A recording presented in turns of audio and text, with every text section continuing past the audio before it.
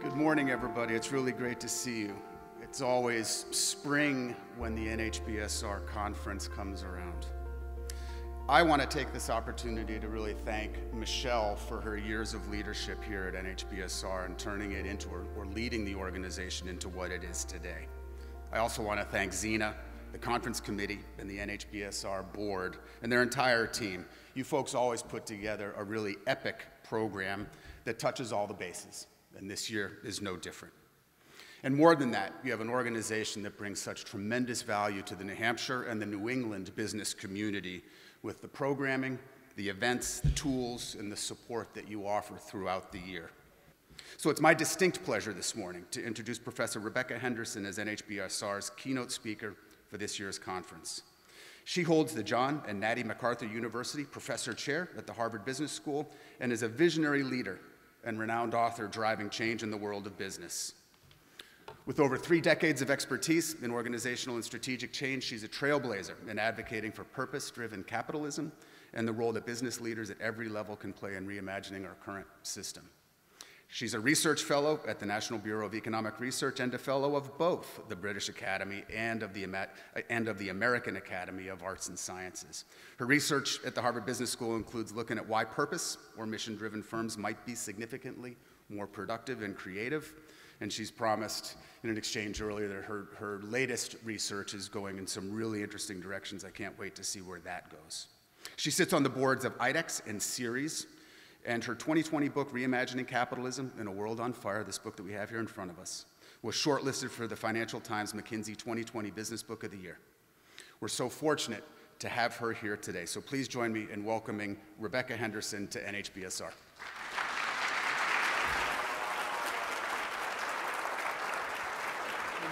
Thank you. Good morning. Matt, thank you for that wonderful introduction. So thank you for being here. Thank you for the work you do. Matt gave me a lovely introduction, but he didn't mention perhaps the most important thing, which is that I am a New Hampshire resident. My husband, Jim Marone, has been a resident of New Hampshire for more than 20 years.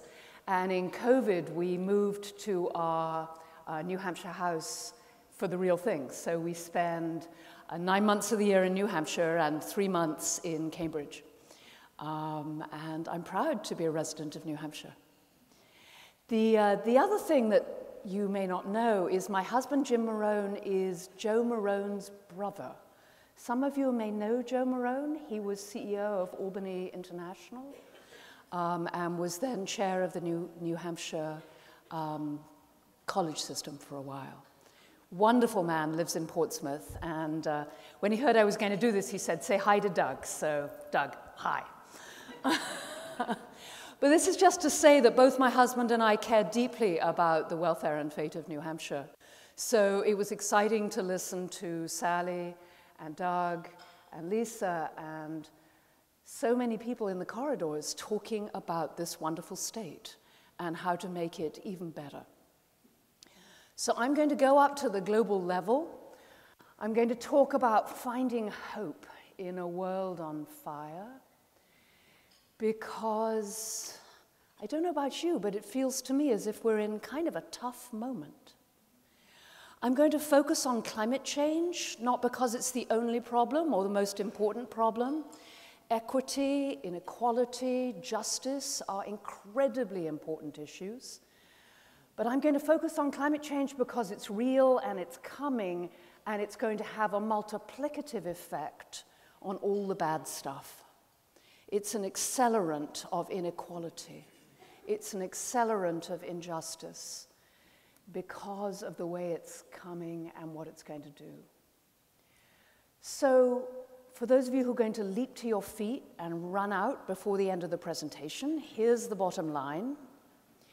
We're in a really tough time. We are not going to fix it. We are not going to build utopia. It's too late to prevent major damage and a lot of suffering. But that does not mean we cannot do amazing work. we can build a better world, a more connected, a more joyful, a more just world. But it's going to be hard. And we're going to need to find our sources of strength and hope as we do that. So I'm going to open rather unusually. I've never opened a keynote presentation to 200 people with a poem before, but this is my first time. So this is by Brad Aaron Modlin, and the poem is What You Missed That Day You Were Absent from 4th Grade. Mrs. Nelson explained how to stand still and listen to the wind, how to find meaning in pumping gas, how peeling potatoes can be a form of prayer. She took questions on how not to feel lost in the dark. After lunch, she distributed worksheets that covered ways to remember your grandfather's voice. Then the class discussed falling asleep without feeling you had forgotten to do something else, something important, and how to believe the house you wake in is your home. This prompted Mrs. Nelson to draw a chalkboard diagram detailing how to chant the Psalms during cigarette breaks, and how not to squirm for sound when your own thoughts are all you hear. Also, that you have enough. The English lesson was that I am is a complete sentence.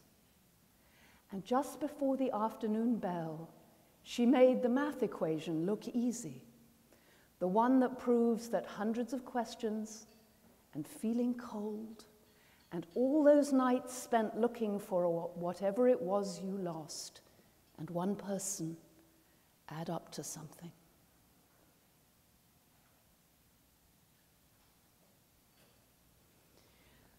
I love this poem because it reminds us that underneath our skills and our CV and our savoir-faire, there's a small child who wonders if the house they wake up in is their home. And that is true for everyone. And I start here because 3 years ago, I had a bad moment. I was riding high. I had published Reimagining Capitalism in a World on Fire, and it had been, in our small world, a smash hit success. Translated into 7 languages, and it came out in April 2020. You remember April 2020? I thought the book would disappear without a trace. But it turned out that people were keen to talk about a world on fire and that everyone wanted to be on Zoom. I did a couple of Zoom seminars with more than 15,000 people on the Zoom. I talked to thousands of people all over the world. For a year, I was doing 3 or 4 Zoom calls a day in the Far East, in South America, in Europe, and in the US. Since I was also running the required course in leadership at HBS with 1,000 students and a teaching team of 10, I got a tiny bit stressed. And more importantly, I came to believe that the official future, it's going to be okay, we're going to fix it, we just need the right policies and to push a little harder and we're going to fix it, was not going to work. That we needed another way in. And that's what I want to talk about. I want to talk about the fact that the technology and the policy is absolutely critical. I believe every word I wrote in my book, which I hope you enjoy if you happen to pick it up. You should know that you'll get the whole idea from the first 2 chapters. My husband, who's written 7 books, said, "You've got to put it all in the first 2 chapters, Rebecca. No one has time to read the whole thing."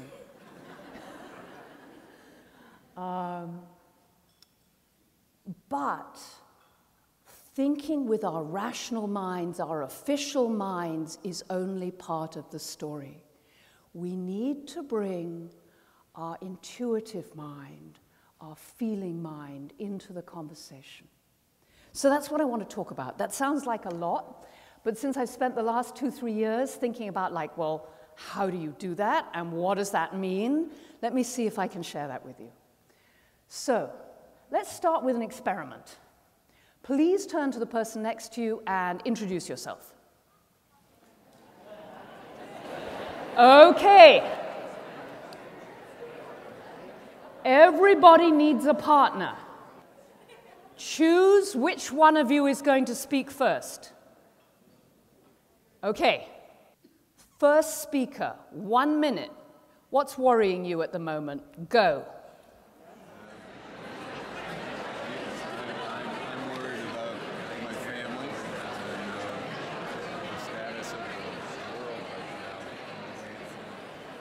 now. Other parts of the partnership, your turn. What's worrying you at the moment? 1 minute. Okay. Your minute is up. So now we're going to do the same thing again, same first speaker, but different question. The question is, what's exciting you at the moment? Go.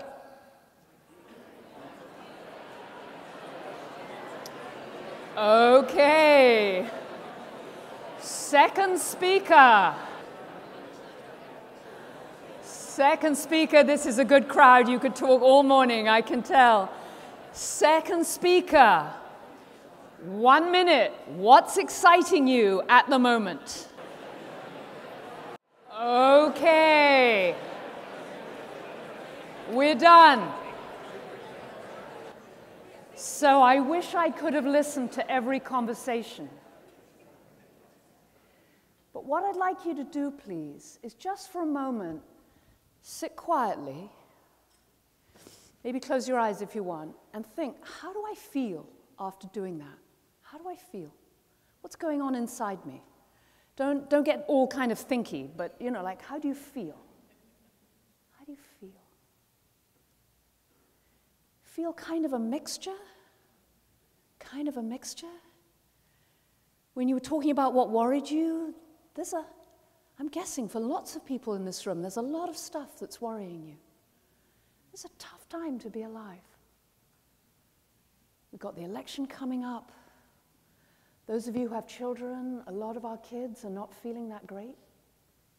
A lot of them are worried about their futures. It's hard. Maybe we're going to have a bit of a recession. That's not fun. But when you talked about what excited you, there's good stuff happening, right? You can see light. You can see ways you can make a difference. You can see that the person you're talking to is pretty cool. Do you get that feeling? Yeah. Yeah. I think too often we don't take time to like really talk about what's happening. It can make so much difference, even for a little bit of time. So that's one of the things I learned, is people are pretty cool, and they're doing some amazing stuff, and this is a hard time. So I want to talk about the two dominant narratives. I'm not going to say of our time, which is far too grand. I'm going to say for people like us, people who care, who have some privilege and some chance to make a difference. I want to talk about the two dominant narratives we tend to walk around with. One is optimism. And this I call sort of the official narrative, the techno-optimism. And it's, we've got this. It's going to be okay. And what's inside this narrative? Well, there's lots of good stuff. Lots of good stuff. We have the technology and the resources to hold warming to 1.7 degrees C. If we moved at scale hard for the next 10 years, we could do this. This is from a model produced by the folks at MIT, a crack team run by one of my colleagues, one of my ex-colleagues. I was at MIT for 20 years, called En-ROADS. If you don't know it, I highly recommend it. Just put it into your browser. It will come right up. It tells you what we need to do in order to hold warming down, and you get to slide all these little sliders you can see. You get to slide them all over the place, and better than that, you get to see the underlying assumptions, and if you want, you can change with the assumptions. So pretty amazing. We could hold warming to 1.7 degrees. All we need to do is drastically reduce methane emissions, cut deforestation, introduce a carbon price, tax coal and renewable, tax coal and oil and nuclear, really accelerate building efficiency, invest in energy efficiency, but we can do it. Yay, okay, power. Yeah. We've already made fabulous progress. Coal in the UK, I'm British as you can probably hear. I grew up in England. There used to be a coal industry. It was central to the economy. It doesn't exist anymore. The price of renewables has dropped faster than anyone thought possible. I was a professor at MIT for 20 years teaching technical innovation. I did not believe renewables could be cheaper than coal, and now in many parts of the world, renewables are cheaper than coal. This graph is not so great because it looks as though it's a lovely linear fall. This is an exponential scale. The price of solar has gone from about $100 a watt in 1975, I remember 1975, down to under $1 a watt. That is stunning. This is amazing progress. The price of batteries has fallen by 97%. Humans are amazing. Give us a technical problem and we can fix it. Renewables have surged, huge deployment of renewables across the world. When new power plants are built, I believe this is correct, we're building more renewable than coal and gas and oil. Fabulous progress. The share of electricity production from renewables 2022, surging across the world, not yet in New Hampshire, but in many places, you're seeing a majority of electricity production from renewables. This is stunning, absolutely stunning. Average per capita carbon dioxide emissions worldwide are flatlining. We're finally not having to grow carbon emissions in order to grow the economy. Fantastic news. And the IRA, the Industrial Recovery Act, the largest piece of climate legislation ever passed. Some estimates suggest $3 trillion into renewables and into the decarbonization of the economy. It has completely changed the political conversation across the world. I was part of a conversation with the shadow climate secretary in the UK and a number of other European politicians. This is a step up, a call to arms for every major economy. So fantastic, right? Yeah, we can do it. Yeah. Well, let's do the other narrative. The other narrative is we are toast. You guys are on some kind of stuff. Of course we're not going to do this. Are you kidding? We can't do this. We are busting through planetary boundaries so fast you can hardly watch. And yeah, you're talking global warming, but let's talk about what's happening to biodiversity. Let's talk mass extinction. Let's talk that the human race is pretty much set to be the equivalent of an asteroid. People are talking about 50% of all species going extinct. I don't know about you, but when I first moved to New Hampshire, it's not so long ago, my screens in summer were covered with insects. Did you see that? Now, there's just like a few. We're unraveling the fabric of the natural world, and we have no idea what the consequences will be. The base case, that is what people think is really going to happen, unless we do something stunningly different, is 3.3. The good news is that's much better than it was 10 years ago. The base case 10 years ago was more like 6, which was sort of crocodiles in the Antarctic, end of civilization.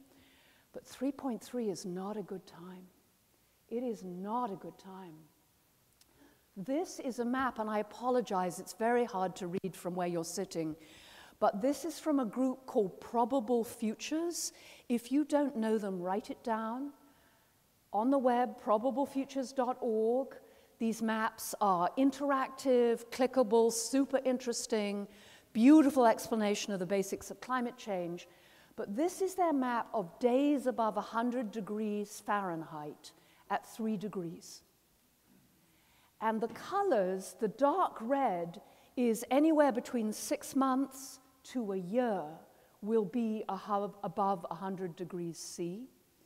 The blue, which you'll see is a big chunk of the US, is anywhere between a week and a month above 100 degrees. And the green is between 1 to 7 above 100 degrees. So one of the things that none of our speakers this morning talked about is New Hampshire is going to be a climate refuge. There's going to be a lot of people heading north. So this is 100 degrees C. Let me show you something even a little scarier. This is the likelihood of more than a year extreme drought. And the dark color is your likelihood of more than a year extreme drought is north of 70%. So those of you who have Spanish relatives, Spain is facing a situation where every year the odds of more than a year of extreme drought are greater than 70%. You'll notice much of the world is facing very high odds of extreme drought. Again, notice that here in the Northeast we're fortunate. We're less likely to have water problems, although the climate scientists I know say, we just don't know, we just don't know. What we're looking at is massive climate variability. And last but not least, this is the fraction of days above 82 degrees wet bulb. Does anyone know what happens at 82 degrees wet bulb? Well, wet bulb means 100% humidity. It means you can't sweat. Does anyone know what happens to the human body at 82 degrees wet bulb? You die. If you spend any significant time outside, you die. The dark color are places in the world where there will be between, and the climate scientists tell me they just can't be precise on this, but anything between 30 days and a year of 82 degrees wet bulb. Look what's going to happen to India. We're going to see hundreds of millions of refugees. This is scary stuff.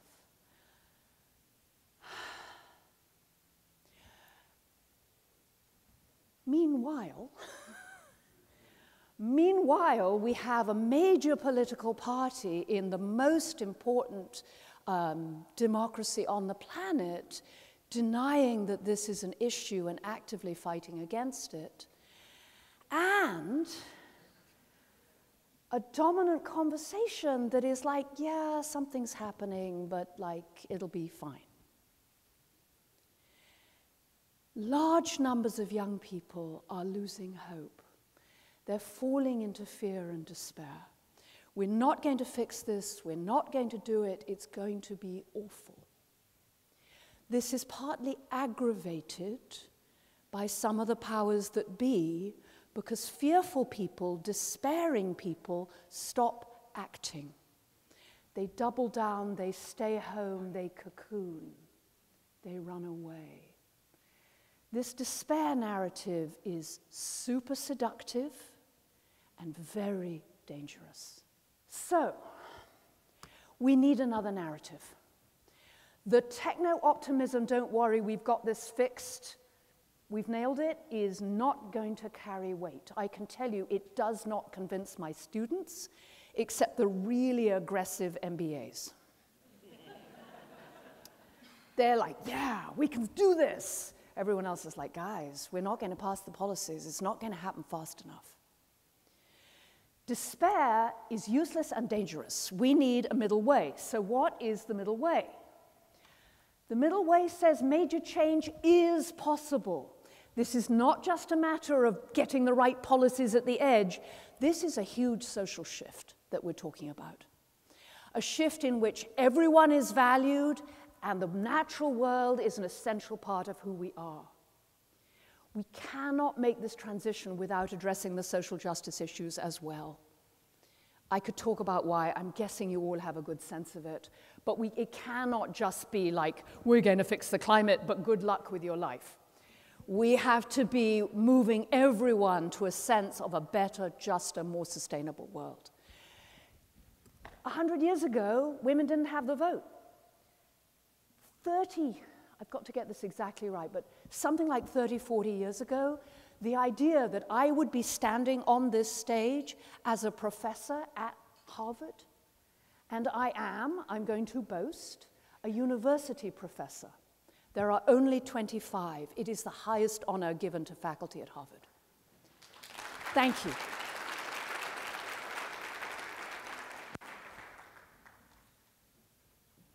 That's unthinkable in my mother's generation. Absolutely unthinkable. Massive social change. The idea that people with black and brown skins are actually people, that is a massive transformation. This is South Africa. Not perfect, not fixed, but oh my goodness, peaceful transition of power. Black and brown people are human too. These are fantastic social transitions. We can move as a society when we are motivated. And I read these massive moments of change as motivated by two things. One, yes, individual self-interest. Women did want to vote. Black and brown people wanted to be real people and part of the society. But also by a deep moral conviction that it was wrong. That what this change is a moral imperative, and by a sense of collective, by moving together, a sense that we can do something better. What the despair narrative tries to do is separate us each from each. Despair says grab what you can while you can. We need a narrative that says no, together we can do something different and better. We can still build a beautiful world. If I had more time, I would show you images of what's happening all over the world. Places where communities are turning back fossil fuel infrastructure. I would remind you that fossil fuels cause millions of deaths every year. That a city in which power was clean would be a much nicer city, much easier to breathe. That we have the technology and the resources to ensure everyone has a decent life and food security and physical security. We can make this choice. This is the border between Haiti and the Dominican Republic. These are political choices. With the right political choices, we can still build an amazing world. It will be damaged, but it will be green, and it will be beautiful, and it will be in balance. So, how do we do this? I know. Your business people got to get to the bottom line. So, how do we do this? Well, you already know how we do this. We reimagine capitalism. We think of firms as not money-making machines whose only focus is profit. We think of firms as amazing institutions that create jobs and prosperity and flourishing and make a real difference in their communities, and oh, by the way, need to make profits, because if you don't, you're not in business anymore. We think of firms in which profit is a means to an end, not an end in itself. This is entirely legal. See the right pages in my book. It is not uncommon historically. When firms were founded, they were founded as being in service to the community. That's why the charter was developed. That's the origin of limited liability. Firms were designed to do good things for the community in which they're embedded. So the idea that the goal of the firm should be to make money and also address public problems is not an old or crazy idea. Creating employment is the most important thing of many firms. So this is not a radical socialistic idea. And it turns out that decarbonizing is potentially a huge opportunity. That there are at least 5 business models, ways in which you can reduce greenhouse gas emissions and continue to make money. At Harvard, we have more than 300 cases describing firms managing through the green transition. Absolutely possible, lots of money. Is it easy? You know this. No. No major strategic transition is easy. It needs energy and attention and focus, but it can absolutely be done. And if I had more time, I would also take you through the models for treating employees with dignity and respect and paying them a decent wage. We have very good research suggesting that high-road companies that treat their employees well are very significantly more creative, productive, and innovative than more conventional firms. So what are the models? You know this. The young people want to work for a company with a mission. When my son graduated from college a few years ago in engineering and computer science, I said, oh, I have connections. I can get you an interview at Microsoft or Google or Amazon. No promises on the job, but I can get you the interview. And he looked at me and he said, Mum, do you not believe what you teach? And he went to work for a women-owned fintech in New York, empowering women around finance. This really matters. The kids really want to work. And you know, the kids vary in age. It's not just the kids. The 30-year-olds and the 40-year-olds, they want to make a difference with their lives. Reduce risk. Iberdrola moved into renewable energy way before any other major utility company in Europe, with the exception of Enel. And when the European Union introduced regulations making it expensive to burn fossil fuels, Iberdrola's stock stayed firm. They knew there was a risk of regulatory change. They moved early. They reaped the benefits. Walmart, one of my favorite examples. My first visit to Bentonville, I came home and I was on fire, like, Walmart changed the world. And my son looked at me and said, I believe you because you're my mum, but nobody else will. Walmart is one of the leaders in this area. They took $1 billion to the bottom line, straight profit, redesigning their fleet. And they have taken more than 30% of their emissions down, making money all the way. They have, I think, Matt, you're not going to like this, I think their sustainability report is in the 300-400 page region, but it's because they are pushing their supply chain, they're working with employees, they are showing it's possible to make money, and believe me, the margins at Walmart are so thin you can hardly see them. They wouldn't be doing this if they weren't making money. You can build your brand.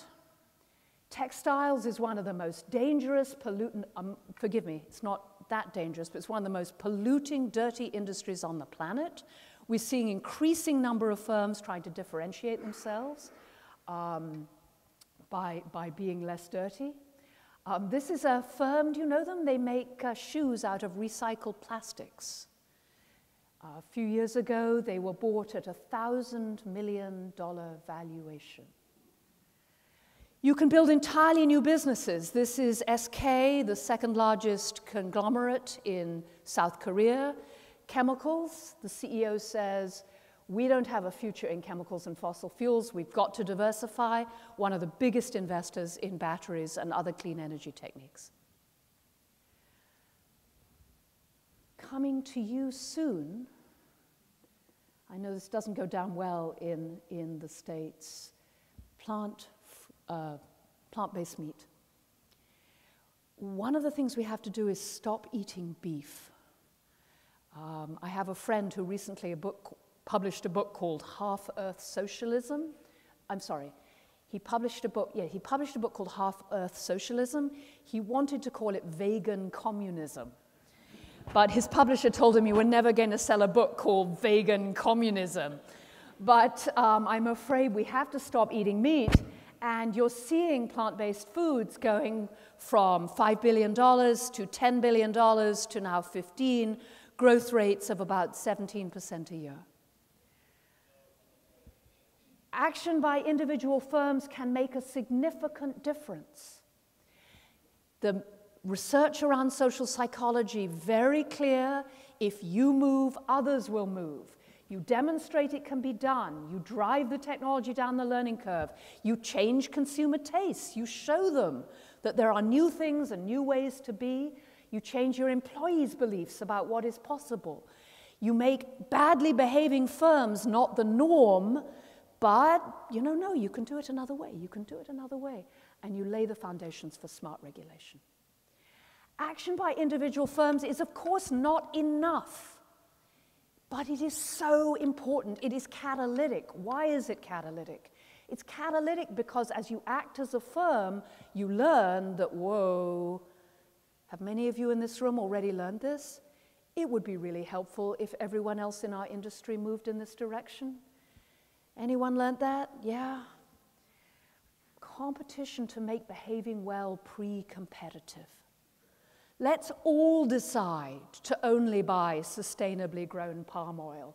Let's all decide to raise farm-raised salmon in a way that is sustainable. Let's all decide. Mission Possible Partnership is the steel and cement industries getting together and saying, we have to get carbon out of the production process. Let's all chip in. Let's make it possible. Mining and metals, let's all decide to take human rights seriously and to move on pollution. These kinds of competitive partnerships are essential, particularly in a world without global governance. So seeing this kind of cooperation is really important. New metrics, also essential. I know this is something this room has talked about a lot. Notice I have taken the words ESG off the slide for obvious reasons. But that doesn't mean we don't need to measure the things we're trying to do. If you can't measure it, you can't manage it, you can't communicate it to your investors or your consumers or your employees. So yes, we need new metrics. And I could talk for a long time about this, but we need to rewire finance. Finance is so powerful. Did you know there's a room in which 15 people get together? And those 15 people control 35% of all the publicly traded assets in the world and a good chunk of all the other assets? They are gradually coming to believe that climate change might be bad for business. That it's a systemic risk they cannot diversify away from. This quote is by a Japanese gentleman called Hiro Mizuno, who ran for a while the Japanese government pension fund, the largest pension fund in the world. They control more than 1% of almost every equity on the planet. And Hiro came to believe that if his fiduciary duty was to his pensioners, the biggest threat facing Japan was climate change. Japan turns out to be very vulnerable to climate change. And so trying to make a little extra percentage point by picking the right stocks was not the point. The point was trying to get the economy to decarbonize. And he was BlackRock's largest customer. BlackRock is the largest asset manager in the world. Do you remember at one stage Larry Fink was saying purpose is really important, we've got to address climate change? He's not saying it in public. He still believes it. I have a friend who runs one of the largest investment companies in the United States. He said that yes, the American investors are jumpy, that the political pressure is very real. The Asian investors and the European investors are all over this. Like, we got to get the carbon out. It's a threat to the security of the whole system. And he thinks, let's hope and pray, we're in a purple state, that there will be pressure from American investors soon too. Change is never easy. I spent the first 20 years of my career looking at systemic change. I spent 6 months in Finland working with Nokia, trying to persuade them that Amazon was a real threat. Yeah, you giggle. You laugh. I know why you laugh. They were shipping 1 million cell phones a week. They were 2/3 of the Finnish stock exchange. They had a CEO, a headquarters built of wood and glass and steel that was so beautiful. And I remember meeting with the chief operating officer and the chief strategy officer, and they looked at me and they said, "We think you're probably right, Rebecca, but we can't do it. We can't shift." So I'm telling you this to cheer you up. Because sometimes we think we can see what needs to happen so clearly, we get kind of impatient with the people around us. Are you ever tempted to think that the people who are not moving are stupid or evil? It's a temptation, isn't it? Sometimes it is. They are not. They are afraid. They have a different background. They're facing different pressures. I worked with a CEO once who was trying to change his firm. He brought everyone together and all the top managers, top 200, and he said, "I've worked out the problem. The problem is you. You are stupid." Now, I never use that word in a corporate context for 2 reasons. One, it's not true. Change is hard. Everybody fears it. And the secret to change is the excitement about what's on the other side. So the techno, we're going to fix it, it's just a few changes, don't worry, it's not a convincing narrative. We need a narrative about this is the fight of our lives. This is the most important thing you will ever do. You were born for this. This is the change. That's what we need. In firm after firm, I've seen that sense of purpose drive change. It's possible. It is absolutely possible. These are a few of our 300 cases. This kind of change is possible. It's possible at the firm level. It's possible at the society level. We have no idea if it's possible at the global level, but we are going to find out. Purpose is critical. We are here not to make money. We are here to delight our customers and make a real difference in to our consumers and our community. Each of these arrows represents academic studies about the link between purpose and shared vision, meaning and authenticity, identity and prosociality. The research is very strong. You have an authentic purpose, you are going to see improvements in trust, in shared vision, in intrinsic motivation. Does that mean you're going to be super profitable and off to the races? No. Why?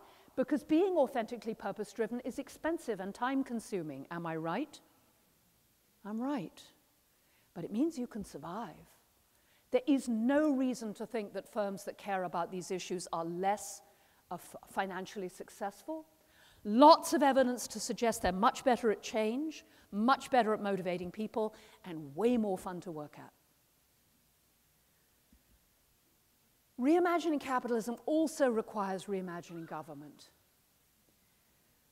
I'm so glad I followed on the speakers this morning, Sally, Doug, talking about how important it is for business to advocate for what they believe to be true. Because business alone cannot do it. We need supportive regulation, we need legislators that understand the importance of this transition on every level. Again, not just climate change, but social as well. So, you know, I love being a professor because I get to put up slides like this. All you need to do is rebalance our institutions so the free market is in balance with good government and civil society is in the middle, a healthy democracy, the rule of law, a free press, a voice for labor. That's all we need to do. This is the major achievement of the liberal West. This took hundreds of years to put in place. The idea that everybody votes, that government should be controlled by the people, that there should be a free market that is in balance with government, because notice you go too far on either end of this balance beam and it gets nasty. Right? A market run, an economy run only by the free market is, forgive me, a kleptocracy. It's Putin's Russia. A society run only by government, I don't want that either. I don't want Maoism, I don't want to live in China, I don't want a huge state bureaucracy. But this is the nature of being human. We're always struggling with this balance. So any of you with experience in Europe? Anyone here with business experience in Europe? A few? A little bit too much government, yeah? The States? A little bit too much free market. Look at life expectancy. Look at, healthcare. So we need that balance. So business can play a critical role in doing this. Tackling climate change requires controlling emissions, regulations and subsidies, all kinds of good things. So again, I love this, like, hey, they need to work together and be in harmony. I know how easy it is to say this, how hard it is to do. I strongly recommend you to a book called Fixing the Climate by my friends Charles Sable and David Victor. It's wonderful. It's concrete case studies of business working with local communities and local governments to drive change on the ground. And I will make these slides available to everyone, so you don't need to, take photographs or anything, but it's really worth reading. Okay, so in summary, purpose-driven businesses can have system-wide effects. Fabulous. You really can change the world. That's an incredible privilege. You could be dentists. Now, don't get me wrong, I have friends who are dentists. It's a fine and noble profession. But you wake up every morning as a dentist and you think about what's happening, and there's not that much you can do. You can vote, you can agitate, you can get organized, but you have power. I know it doesn't feel like very much power, and life is tough, but that's part of the moment we're in. There's no hero who's going to come riding in on a horse. It's us. There isn't anyone else. This isn't going to be easy. Public trust in government is near historic lows. The official forecast, this is the US Energy Information Administration, is for fossil fuels to just keep going. That's our base case. But that doesn't mean it has to be this way. It doesn't have to be this way. Even at 1.5 degrees, which is where we are now, we have trouble. We have trouble. These are days above 82 degrees wet bulb. India, South America, Australia, even the southern US. There's going to be enormous stress and strain. This is going to be a difficult moment. We're not going to fix the climate, and there will be a great deal of suffering. But humans have never had it easy. I have a friend who's an Indian human rights activist, fantastic person. She said to me, "Oh, climate change, you're all over climate change, Rebecca. That's because you're white and privileged. And finally, taking all the resources for yourself and focusing only on consumption has come home to roost. You know, the rest of us, we've been having problems for a long time. Humans were built for challenges.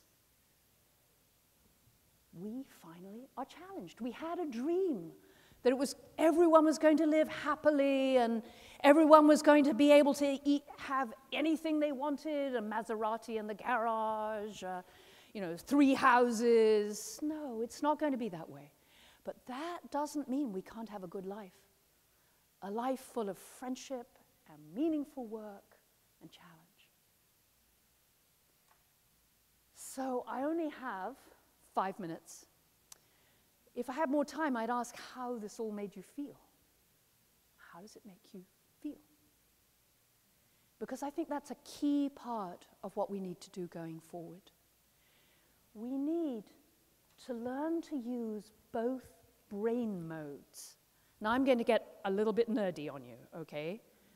I was an MIT professor for 20 years. I have an MIT degree in engineering. So I am a nerd, okay?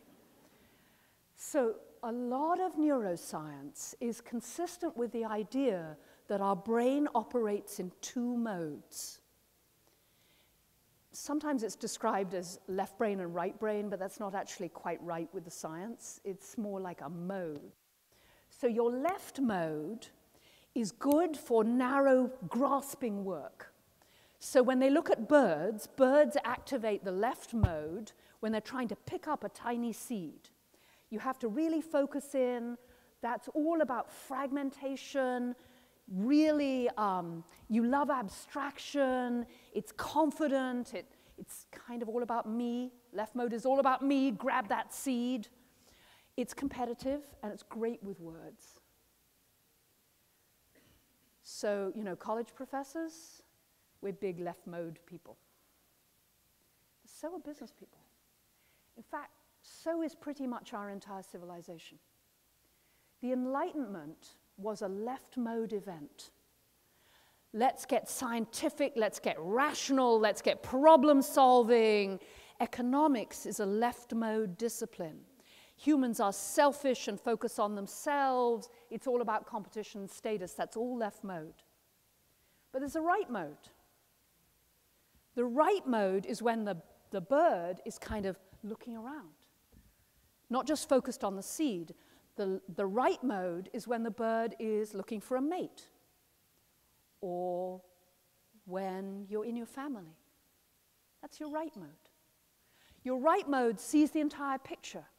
Instead of abstraction and concepts, loves direct experience, loves dancing and music, focuses on the self in relationship, is much more cooperative. And I promise you, I'm not making this up. If you get a stroke that takes out one side of your brain, people who get their right mode switched off are obnoxious, focused, selfish people. You get your left modes switched off, and your language isn't so great, but you're kind of radiating love. Super interesting. Now, I'm not saying we all have to kind of scoot over to that right mode. Let's just kind of do this and read poetry and have a good time. No. I have more than 25 years' experience on corporate boards, including 15 years on a Fortune 200. We can't lose that left side. It's really important. But we need that right side too. We really need that right-hand part of ourselves. So I'd ask you to do this in the break. Spend a little time thinking about what brings you joy. Because the best way, the easiest way to motivate that other part of you is to practice joy, practice wonder, practice connection for this amazing world we're in. I don't know about you, but do you ever think about wow, I just think and my hand moves? Wow. Spring, you walk outside. It was all dirt and earth, But now there's this beautiful flower growing out of it.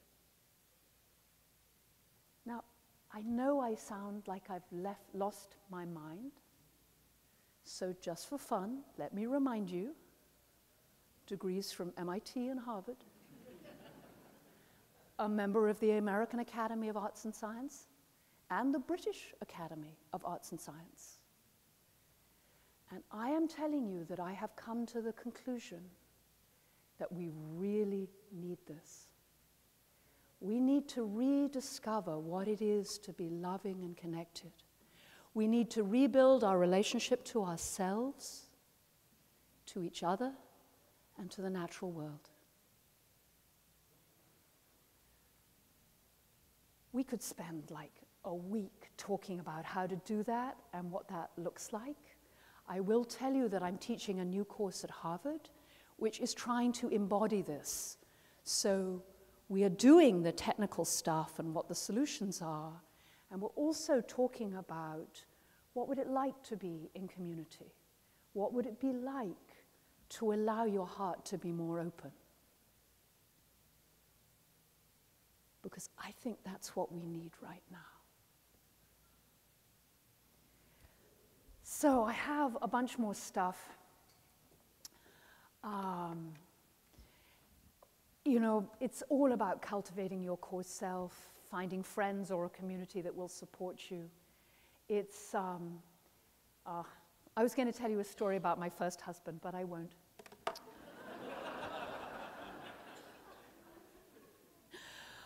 I was going to tell you that I think this crisis is a doorway into a much better world.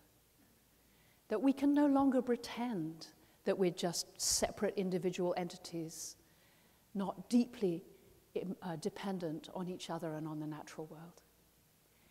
And that we can not fix things, but really make it better. Let me close with some quotes on hope, and you'll see a bunch about my husband as we go through. He was a wonderful man. Lovely guy. So in conclusion, Maimonides, famous Arabic philosopher, said, "Hope is the belief in the plausibility of the possible as opposed to the necessity of the probable." Does that make sense? Do not get stuck in thinking about what's probably going to happen. What's probably going to happen is quite awful. What could happen is much, much better. Or Rebecca Solnit, hope is the axe you use to break down the door in an emergency. We're in an emergency. We need hope. And so this is by the great sage Rebecca Henderson. Hope is the choice we make for our children without being too attached to results. We are going to have to work and fight and never know if we made that difference. And we're going to have to teach our children to do the same. But it will be fun, and it will be joyful. Thank you. Thank you for listening and for the work you do. Thank you very much.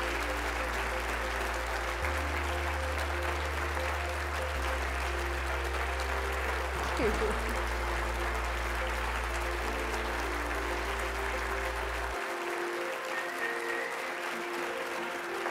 Okay.